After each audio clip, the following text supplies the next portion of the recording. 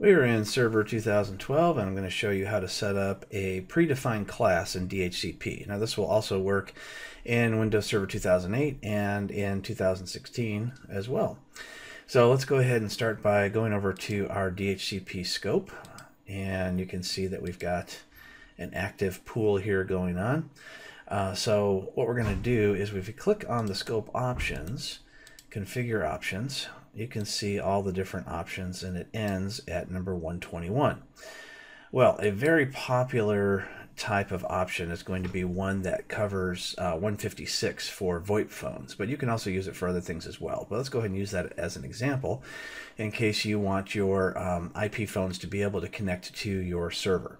So what we do is we right-click on the scope options, at the IP4 level, and we go ahead and choose Set Predefined Options. So inside our predefined options, we're going to go ahead and click Add. Now you can call this whatever you want, but since it's for IP phones, we're just going to call it IP Phones.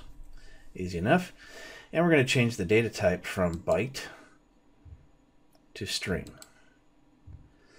All right, now we're going to put in our code 156. As you remember, the number ended at 121, so we're going to change this so the very last one is now 156. Go ahead and click OK. You don't need to add a description.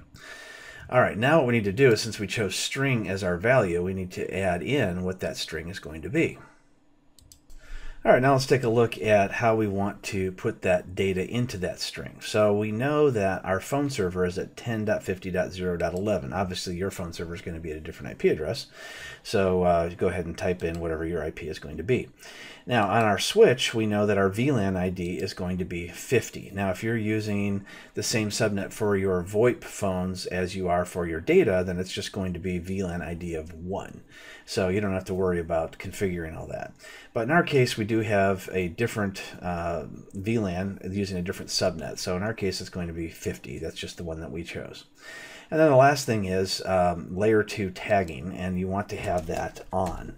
So in order to turn that on for layer 2 tagging, which allows that VLAN to work, you put this all in one big string. So here is our string. FTP servers, which is where the phones will get their configuration, is going to be the IP address of the phone switch.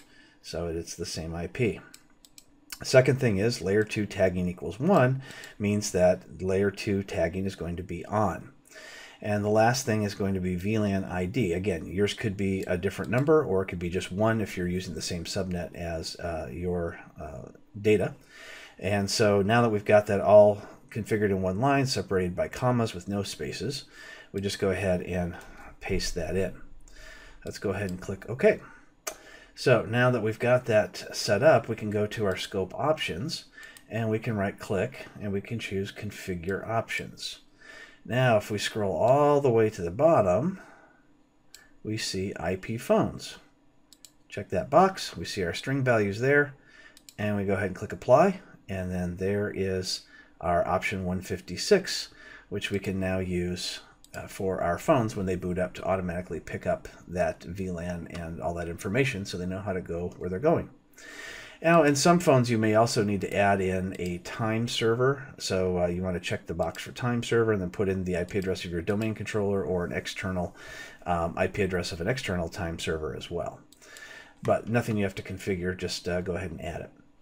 So that's how you add a predefined selection in DHCP on Server 2012, 2008, and then eventually 2016.